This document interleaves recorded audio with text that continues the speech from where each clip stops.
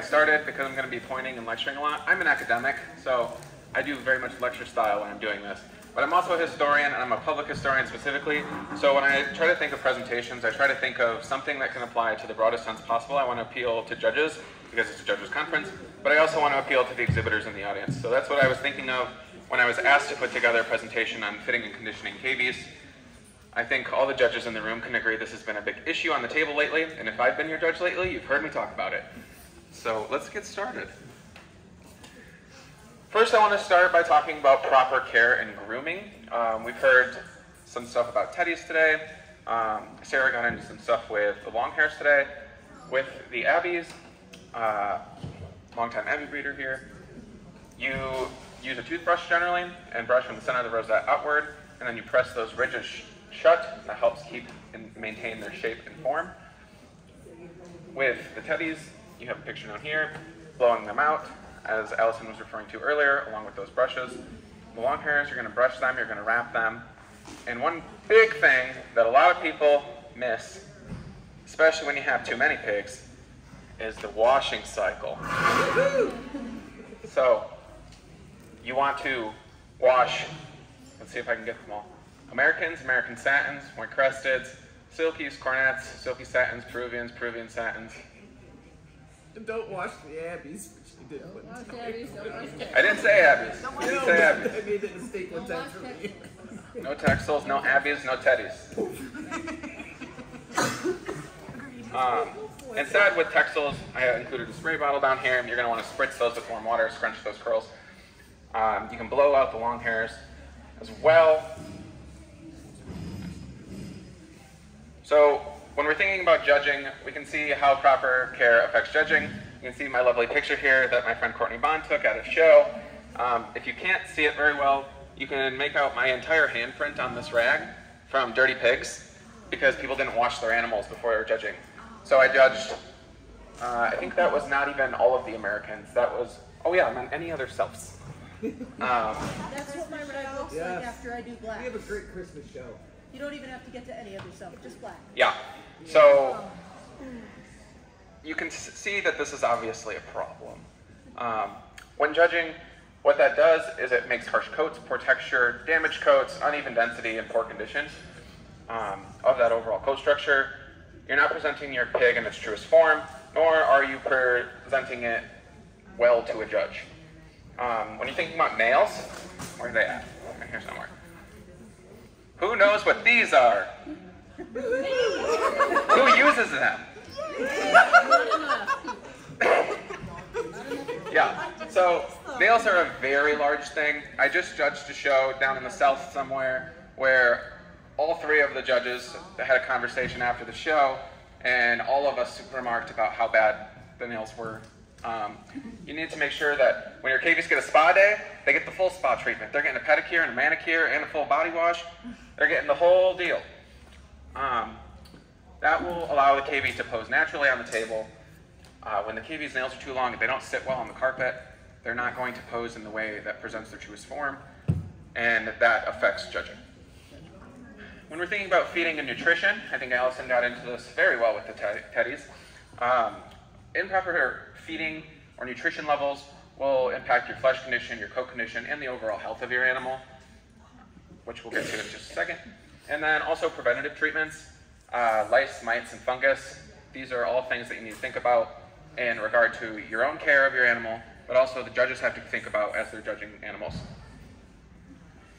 So what judges can do about improper care?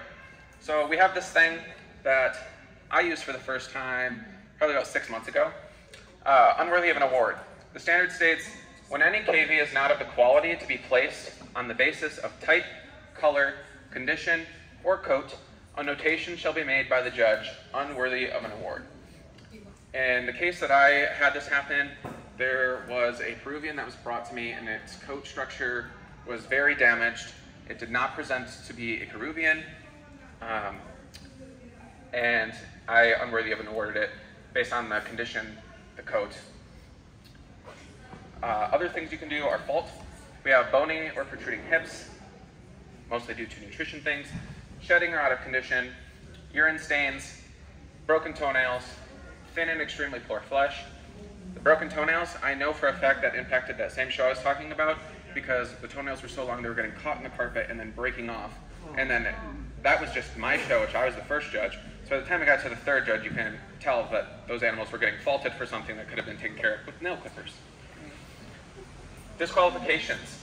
Abnormal eye discharge, bare spots, disease, boils, abscesses, or raw infected sores, potbelly, mangy, scruffy condition, parasites, fungus, weight, missing toenails, missing teeth, faking, including the cutting of matted hair and long hairs. Obviously, you can see how I'm connecting all these things through the care of your animal. What's the first picture and the second picture? This is lice.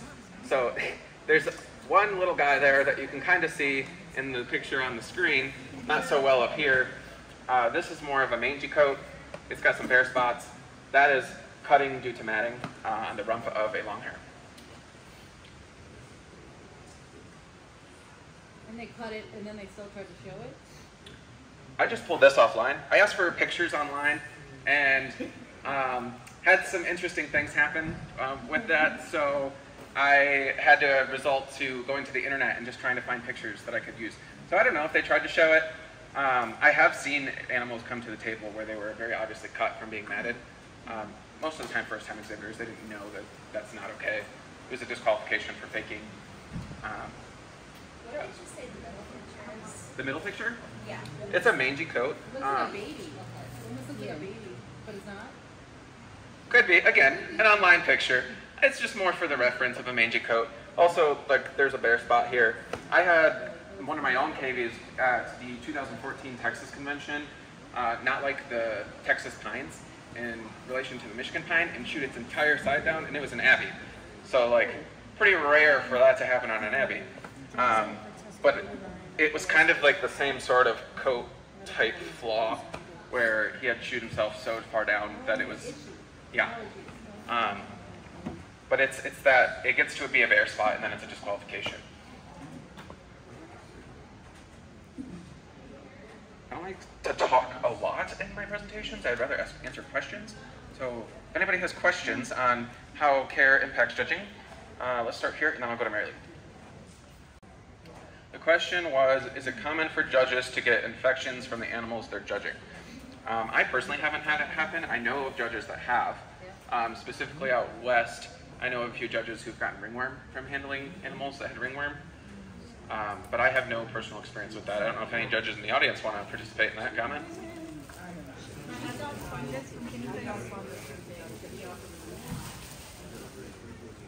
Go ahead, Mary Lou.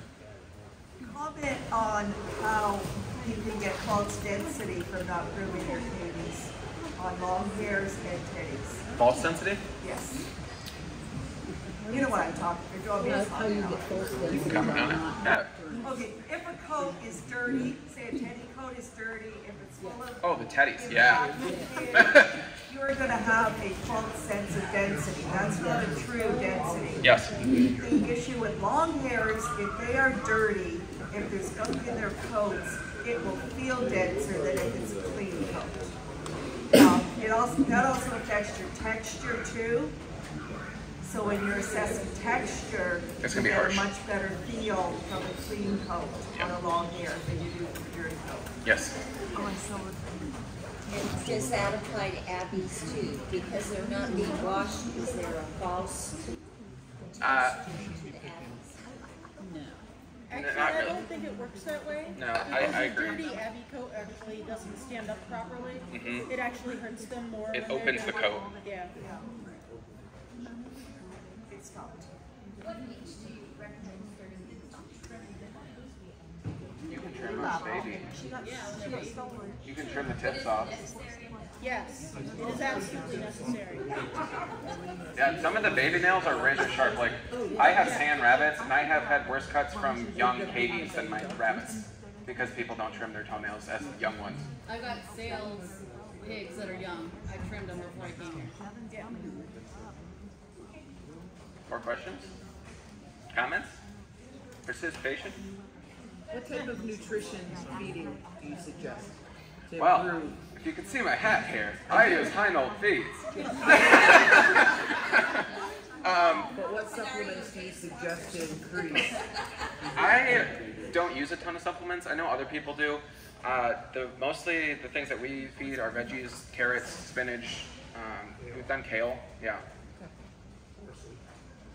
But just vegetables. For me, yes. I know other people use electrolytes or various vitamin C additives. Half man. It depends on your animals too. Yeah, you have to know your line. If I fed our animals what Allison feeds her animals, ours would be blips. Oh, potty, like Yeah, super and we just, still it does, have- like, yeah, like our RP doesn't license work for Americans. They're very, It does not work. we have to be very careful what we feed Gives them them. PI and all sorts of, like, it doesn't work. It just doesn't. Almost everything makes them potty. But that's also saying you're Americans versus non-Americans. Yeah. But the first problem is feed availability. Our blacks are different than the whites. But it Or depends even on your your animals, blacks, what you but feed even them. your blacks to blacks. Just, you gotta know your line, you gotta experiment to a small degree, but don't change like every 3 weeks or you're not gonna never know. And do it on a small portion of your animals before you go to your whole herd. Okay. Did you have another question? Could you comment on physical activity and conditioning? Yeah. What was the question? The question was, can I comment on physical activity in regards to conditioning? I'm trying to think of how I want to. So, outside of just having proper cage space for them to move around, I don't really do much outside of that. I obviously take them out and watch them before shows. Speaking of which, you should do that 2 to 3 days before a show. You get the oils back in the Yeah. Oh, and one thing that I really want to note, don't use an oil-based shampoo. I just judged a show where they used an oil-based shampoo and it completely ruined the texture of the coat and made it American look like a satin.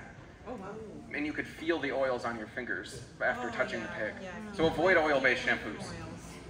Make sure you rinse them really well. Yes. The hands get greasy if you use an oil-based shampoo. Yeah. I was also told to put the water on one side and the food bowl on the other, so they have to move to go back and forth. I know with long hairs too, a lot of people will get them out and put them on a stand so that they're used to grooming.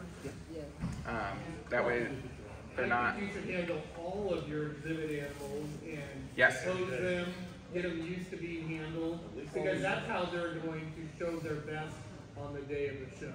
Yes. We had a friend in Alaska, ex-Smith, that we showed against for several years at Nationals. And 2 times we had animals going against hers for best of breed. Her animal sat like a stone. And she said, our animal's going. And she beat us both times because her animal pulls so much better. Not that our animal is worse, we just don't sit for it. Likewise. And that makes a huge difference on the show table. Likewise, when your animals are handled frequently, I have animals that I know are relaxed, and as soon as you touch them, they firm right up, and they're like a rock. But if you wouldn't handle that same pig every day, they would remain soft and flabby because they're not going to tense up, because they're not expecting to be posed and handled in the way that you want them to be presented. As far as a judge, if you you see 2 teddies on the table and they're both pretty comparable as far as quality, say even one that isn't groomed is slightly better than the one that is groomed. As far as condition wise, are you more likely to use an animal that is better groomed and better conditioned as far as pulling all that dead hair out, or other than like a teddy that has all that dead hair slipping out, even though maybe just like maybe a point better? Oh, yeah. For me, when I judge teddies specifically, I go on balance of coat. I want a nice even coat. So one that is not properly presented or groomed is not going to carry the evenness of coat that a properly groomed animal will, so probably would go with the properly groomed animal. No matter what the standard says, there's 10 points on condition. Condition affects everything on the animal. It affects your color, it affects your coat.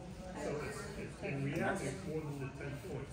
But if you have a well-conditioned animal, it's going to have everything better on the animal than an unconditioned animal. That's what I was trying to get at with this slide. Any more comments? I'm loving this discussion. This is how I think judges' conferences should be, in my opinion. A big discussion. I feel like you learn more that way.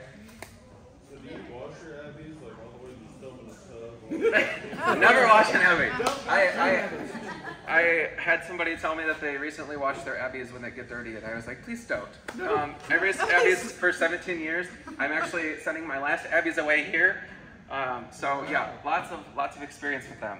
I've just fallen in love with Americans now, so I'm moving on to something else. That was more of a joke. Oh yeah, but Hey, I used to wash my Abbeys and my Teddies. You did? But I do them a good 2 weeks before a show. Yeah, Are we supposed to pose texels like a certain way? No, doesn't change it. We have a gal in Ontario. I feel like textiles, you should focus more on presenting them so they stay still on the wall. You can put them on a grooming rack like you would a long hair and just have them sit. I feel like my biggest problem when I'm judging a textile is that when I'm trying to feel for its density and curl, yeah, they're moving around. They're not going to sit properly. And I said that's probably what I would focus more on with. Yeah. It's not like their head needs to be a little bit above or like totally sitting on the board. No. They're natural poses. Yeah. Especially with the cavy body style that Sarah was talking about earlier. They're pretty much ready to go. I take it Yeah, and then the Abbeys, kind of Yeah. because we want to because that sets those throws up some ridges for us in a more natural way. And I have a problem usually not with open, but with these shows where the animals are really handled a lot and they become very docile. Then you set them down and that's it. You're done. No matter what you do, that's not going to move. Yeah, and a fun way that I like to think about them, because I had tan rabbits, which are a running breed, is they're the running breed of Cavies. Yeah. So, Exactly. But, not too fast. No. Walk. I've never seen an Abbey sit still for more than a second. They're Unless always you want them to move. Oh, I have. Oh, yeah. yeah. I see them sit still. Youth pigs specifically. The kids love them. Yeah. I watched a kid at a show. It actually wasn't an Abbey, it was an American. But he had it sitting on a giant, pretty good sized remote control tank. And was driving it around the park. With this baby perched on top of it. Happy as a clown. It's amazing what the kids can make these pigs do. I mean, I see them laying on their back, or sitting in their laps. Like, I could never get my dinner. But they love it to death. They spend time with them. Great presentation, Jeff. Any more comments or questions before we move on to the next one? What do you think about Americans, for instance? Sometimes they'll get that on their ear, it kind of gets chalky, dried out. Dry skin? Yeah. You can put. Like when you see that as a judge, what do you think? Well, you have to, as a judge, differentiate between dry skin and fungus. Fungus presents a little bit differently. Then you have to treat it differently, obviously. With dry skin, you can put some lotion or a little bit of oil even. You gotta be careful again, because if it gets to the coat, then it's a problem. But usually you can just lotion those back up and it'll be fine. So do you points off, does that obviously affects the appearance? Or does that bother you? You can potentially disqualify for foreign substance because oftentimes if you revolution them on the ears, it'll dry like that. If you do it too soon before a show and it doesn't get enough time to, fall off, or it can be the early signs of fungus. So, it is more of a problem than you would think. When I've had it happen, I use a little tiny bit of aloe, and I find that works really well to rehydrate the ear. And it also won't make the coat sticky if it gets into the coat. I know we use coconut oil sometimes. Yeah, that's good. We use VetRx. It's a poultry oil for their feet. So it brings it's a natural oil that you can put on I put it on their ears and feet sometimes, like a few weeks before a show, say if they are a little bit dry. Just with a Q-tip and just oil their ears. Just a little dab. Yeah. Something I noticed is I've never heard anyone talk about cleaning the ears, ever. There's nasty stuff in You give them a in bath all of their ears. when you bathe No, them. inside the ears. Yeah, You when you can't bathe them. put water, you use little Q-tips and stuff. You probably put some dog ear cleaner on a Q-tip. Yeah, you could definitely use Q-tips. I've seen people do it. There's some cavies that generally have more wax content than others. Again, it's about knowing your line, I think. I don't think I've ever had to clean out their ears, but I know of people who have, and they just Q-tip it like a human. Yes, so some ears come out, they're not nasty. Yeah. Oh yeah, and all those little fully Americans. Yeah. My Americans are very clean. Ew, okay, well all of my textiles are from different people, different breeds or breeders, and they're Sometimes their cave suites will help clean their ears. Yeah. Yeah. We have a buddy system in my cavery, so they probably do clean each other. Yeah. And clean the ear tags so the giant Yes. doesn't move. Yes. Don't get the laser tags, they fade. Lasers are terrible. Good job. All right. All right. Thanks, Dale.